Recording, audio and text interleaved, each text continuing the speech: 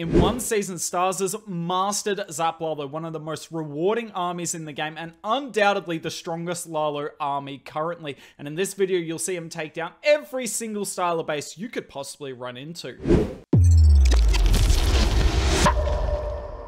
What better place to start with than a ring base? Ring base is undoubtedly the toughest at the moment for Zap Lalo, because it's really hard to get good Sui value. Notice on this base, by the way, you can't zap both of these multi-infernos because they are 4 tiles apart. You can only zap things that are 3 tiles apart in a straight line. But notice how Stars, he could have zapped either the left multi here or the right, or the middle one, sorry. He could have zapped this or this. And the reason he zapped the left one is because it sets him a better funnel. What he's trying to do, as you can see him set the funnel here, he wants to Sui in through this side and get rid of the other 2 multi-infernos. That would leave no multi-infernos on the base, and this makes it much easier for our Lalo. And we get a much better funnel if we zap out that left one, because we just zap out the middle one. How are we meant to Sui both multis? Whereas now we can get both of them on the same side of the base. Now, generally on ring bases, what you want to do, king and queen together, then RC on the flank, but the side that the RC flanks on, you want to start your Lalo, because you kind of want to see if you can keep your royal champion alive as long as possible. Early Warden ability, generally you don't Warden this early, but I like what he's doing here. He's trying to get the Poison Tower to shoot at his blimp, and then he gets the blimp to the Town Hall. That Poison Tower will hit our loons a little bit, but nowhere near as bad as it could have been. RC, notice, is still alive. Rage with the Yetis to take down the Town Hall, and look at this. There is not a lot of anti-Lalo targets on the back end. We use the Skeleton spell to tank the Queen and the Scatter Shot and, well, not the Sweeper, but in the same area as the Sweeper. Now we freeze all 3 of those targets, and this base is crushed. Crushed. And, like, ring bases are exceptionally difficult. You should never be able to crush a ring base with Zap Lalo. But, I mean, is there anything Stars can't do? That is an excellent question. But yeah, this was a perfect hit, showing what to zap, which multi to go for, how to Sui, early blimp with the Lalo, and you just overrun the rest. Box base here, and the Town Hall is a little deeper, but that's not going to change the entry we come in with. As you can see, gonna get rid of the multi-inferno, the Expo, and the Sweeper. Even get 1 extra zap onto the Rage Tower. That's kind of the standard zap you see. You will actually see some other players will elect to go the Expo and the Rage Tower and leave the multi up. Up to you on that one. I can see why Stars has gone to get rid of the multi in this scenario, but you're about to see the work that the Rage Tower can put in. So it is a genuine toss-up you have to think about, but have a look at this, how this Sui goes first before you make up your mind.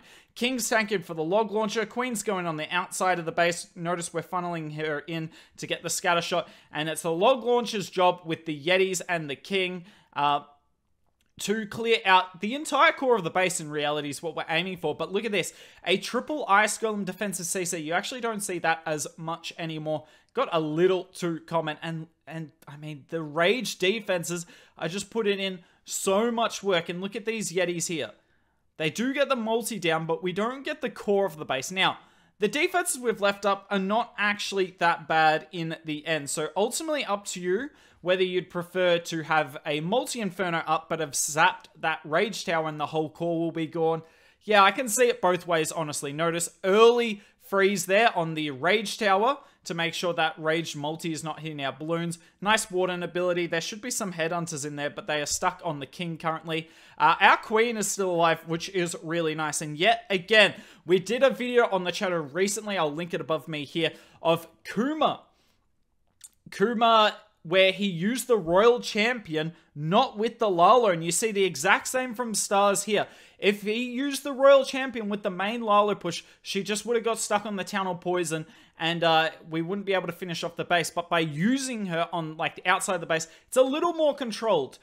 You know exactly where she's going to go, what she's going to deal with. It generally helps deal with the defensive heroes as well. No defensive heroes on this, though. Only a scatter, and the RC owns the scatter shot. Another box base here, but you'll notice a few different things about this. We'll let the clock count down.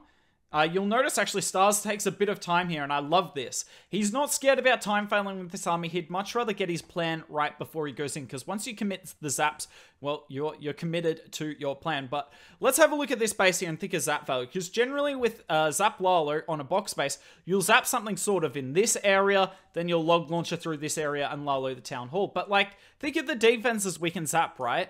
You're mainly looking for expos, multi-infernos, and spell towers. And on the back end of the base here, there's just no zap value whatsoever. But by the town hall, look at this. That is insane value to get all three of them by the town hall. Now, it means we're going to come in with a slightly different plan, and maybe the base builder's hoping that Stars will be surprised by this and not do something well. But this is Stars. He's ready for everything. And notice, by the way, we're like 15 seconds into the battle here, and he's only placed his lightning spells. He's still yet again waiting. I think this is a great lesson for you all. Do not panic. Come up with a better plan, particularly when it comes to armies where time is not an issue. By the way, go back as well and have a look at his earthquake. He places it like all the way over here to make sure he doesn't activate the town hall. He does hit all the defenses that he's trying to hit, but he does not activate the town hall. Genius from Stars there. Now we're sending the king to one side, gets rid of a Tesla farm. Pretty nice value. But the goal here is to get the queen to go to the town hall. Now, you don't have an invis spell with this army, so you need to funnel well, and this baby drake's doing a really good job. And the queen's basically guaranteed to go in at this point. She's going to take her time. Unfortunately, she can reach the expo from the outside. It's not great for us, but the wizard tower, the queen would have shot from the inside anyway. And I mean, look at this. This is insane value. But it gets more than this. This base is not very well set up to stop queens. Because look, the queen can get the multi-inferno here. Kind of cracked when you think about it. And that is crazy value. There's a lot of defenses left. There's a large quantity of defenses left, but we've gotten rid of some significant value, particularly when we're dealing with this rage tower nice and early. We use our warden ability to completely negate it, and off we are. Now, the RC is with the Lalo here because there's no threat of that town hall poison, and you kind of need her to help deal with the CC anyway because the balloons aren't going to do it, so it kind of makes a bit of sense here. I like the Stone Slammer. The cosmetic for the Stone Slammer is sick, by the way. Absolutely amazing. Clash of Clans devs or whoever did the cosmetics, respect to you guys. The Stone Slammer gets a big tick from me. And yeah, I love how he didn't commit everything to the Lalo as well. If this was me, I would have committed all of my remaining Lalo into this bottom scatter. But he just slowly trickles loons around the base. Perfect freeze to get the scatter and the RC. And this is wrecked. This is completely wrecked. I believe the Stone Slammer will open in a second, which is unfortunate. No, it won't. Yeah, he deserved that. Oh. Stars, why are you baiting me? No, it's just a sick hit. But yeah, if you want to learn Lalo, watch back that attack. Mute me if you have to. Watch how he deploys it. Like a heavy deployment at the start, but invests his RC, so it adds more power to it. Just a Lava Hound, a few balloons, and a Slammer from the bottom to deal with the bottom side, and a Headhunter for the Queen. And then the last Lava Hound and a few extra balloons to clean up the back end to make sure his Stone Slammer and RC stay in the core of the base. Onto a diamond base here, and yet again, you're going to have to make the decision. You can zap 2 of the 3 defenses here. Which do you go for? By 2 of the 3, I mean you've got a Rage Tower, Expo, and Multi. You can get the Expo with either of them, but not with both, because of the 4-tile gap between the Rage Tower and Multi. Bases are set up like this at the moment, and really you have to pick which you want to go for. I think the Multi-Inferno was the right idea on this base, but yeah, I can definitely see it both ways. Now, yet again, notice the angle of this log launcher. You should always be placing this log launcher deliberately because look, these logs are going to go through and he wants to hit ideally all 3 of these defenses. Now, because the Rage Tower is up, our log launcher is actually not going to get that far in this Sui. So that's another reason to think about zapping the Rage Tower instead of the Multi-Inferno. So the log launcher is not going to get as far. Doesn't help that the Warden locks onto the log launcher. Actually, I think that was a bigger issue here than the Rage Tower. But yeah, definitely something worth considering. Yeah, the log launcher just does not open up anywhere near enough. Nice Ice Golem on the outside. Our King's dealing with some of the defensive CC. Unfortunately, the rocket balloons, we don't really have anything to deal with them, and they are now raged.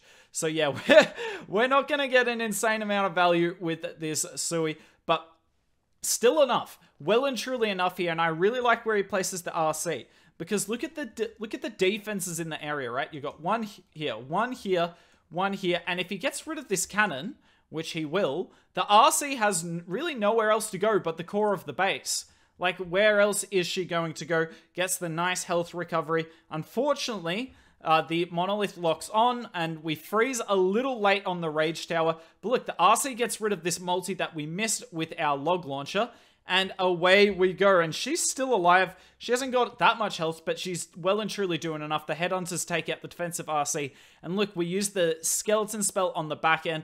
I mean, the skeleton spell's always going to get value for you on a diamond base, because your Lalo's either going to finish on a scatter comp, or you're going to use it with your hero dive. And I mean, this is completely wrecked, and it's all about that RC. I mean, the Sui was really nice, unfortunate about the log launcher, but that RC got so much value, just timing the Lalo perfectly with it. But that's the first diamond base. I've still got 2 more for you guys. The Zap Lalo definitely goes strong on the diamonds. This is a very weird diamond because it's slightly asymmetrical, and look what is Stars gonna do? Of course, you're gonna zap this right side. You can hit the RC Expo, multi, and Rage Tower. Anytime you can get an Expo, multi, and a spell tower, worth it. That's crazy value. But yeah, notice if he'd done the zap on the left side, he wouldn't have got all 3. Very weird sort of diamond base here. I still call it a diamond, but slightly atypical. So we funnel the king into the open wall beautifully there. That's why it's really nice having the sneaky gobs with this army. I noticed some of you asked, because we had TK recently do Zap Lalo on the channel, where he used the Ice Hound, right? I can link that above me here if you want to see it. And the Ice Hound definitely has a place with this army. My only concern is you've got 2 free spells with the army anyway. It's not like you desperately need the 3rd one. Whereas, like, if your heroes don't funnel in because you don't have good funneling troops, like the Sneaky Gob is, then, like, the hit's always going to fail. So I don't know. I see Sneaky Gobs getting value in every single attack. I don't necessarily see the same from the Ice Hound. I mean, look at that Ice Golem. We've got actually 3, so we've got 2 freeze spells and an Ice Golem. So we got plenty of ability to stop the defenses shooting back in this army. Notice how we did use the skeleton spell with the RC this time, because the RC had a little more damage on her than last time with the defensive RC and scattershot. Now, really nicely timed freeze there as the town hall just activates. And I mean, we can already kind of tell this is wrecked. Times the Lava Hound to go through, and that Warden Lava Hound is literally not going to die. It will eventually in this attack, but not for a while. The Rage spell on the town hall. Our Royal Champion is still alive, and we still got a few balloons and a haste spell. I mean, just a really nice attack, honestly. A really nice attack showing how, like, this was a simple hit. That, like, Stars didn't do anything crazy here, but I want to show you it because, you know, you don't have to overthink with this army. Particularly on diamond bases, this method of taking them down is very tried and tested. Zap, like, get rid of a multi and an expo and a spell tower if you can. Log launcher through the middle to help take down key defenses. RC on the flank, and Lalo through the town hall, and it's easy as 1, 2, 3 stars. This might be my favorite attack of the lot. Partly because of these first 10 seconds. Look at this. The battle has started, but Stars is still yet to place a zap or a quake. Now, why is he thinking? Because there's a couple of different value zaps here. For instance, like, look at that. You could get all 3 of those here. Now, that doesn't set a great funnel, zapping out those buildings, and you'd probably have to Sui the town hall after that through the monolith. So it doesn't actually set a great funnel for the rest of the attack, but it is high value. But instead, Stars is going to go for a zap I really like. So look at this. Hits the queen. That also might be why he's waiting, because he wants to hit the queen on the exact tile. But notice he zaps the scatter, and the scatter doesn't go down, because, fun fact for you all, since the June update, 6 zaps and 1 quake does not take down a scatter. But look, there's no builder huts anywhere near. Where is the closest one? They're all over here. 1, 2, 3, 4, 5. So that scattershot is going to stay on low health. And do you know what siege machine we're using with this Sui? Exactly, the log launcher. Now, why hasn't he started? By the way, we're 30 seconds into the battle here, and all he's done is the zaps. We're waiting for the Rage Tower to run out. We don't really want to Sui into Rage defenses if we can help it. So just pausing and waiting like 10 seconds definitely worth it. Definitely worth it, especially, you know, when it comes to a triple or not. And look, the scatter shot is down. So yes, the 6 zaps and 1 quake only got the expo and the rage tower out well and damaged the queen. But I'm going to take that as it also took down the scatter shot. Even though it needed 1 last hit from the log launcher, that scatter shot never fired a shot in this battle. Kind of crazy to think about. Log launcher doing good work here. Unfortunately, it will leave the single inferno on 1 HP. But that's fine. I believe our queen should step in here. The Yeti's doing a great job on the top side. Interesting though, have a look at this base. We did not use the RC on the flanks. And why is that? Well, there's no like value on the flanks of this, right? Look at this. Those are 3 ground defenses. No real value in doing that. And it's kind of same on the top side. Could get an air defense. But coming in on delay, that's quite funny as actually that the RC's come in on delay. My point was he's not using the RC immediately with the Sui. You waiting until there's a proper funnel and then using the RC to set a nice funnel for his Lalo. Queen is going to get rid of the eagle if I'm not mistaken. And this base is wrecked. Yeah, the queen gets rid of the eagle here, like kind of ludicrous to think about. The RC will go down because the rage defenses are OP, but that's okay. She just had to clear that side of the funnel so our loons could go into the core and do their work, and this is clapped. Quite clapped. I actually don't know why I left this attack for last. Should have put this earlier in the video, but to those of you who made it this far, I hope you feel properly rewarded because this was one of the best attacks of the entire video. But yeah, that's it for us. If you want to see more Stars content, in about 2 days, we'll be dropping Stars his base link he used last season, so stay tuned for that. We've also got Stars a live stream he did about a week and a half ago that I will link. Actually, no, it was last weekend that I will link on the left. Make sure you watch that. Stars and Synthé dominating Legends League live on the channel.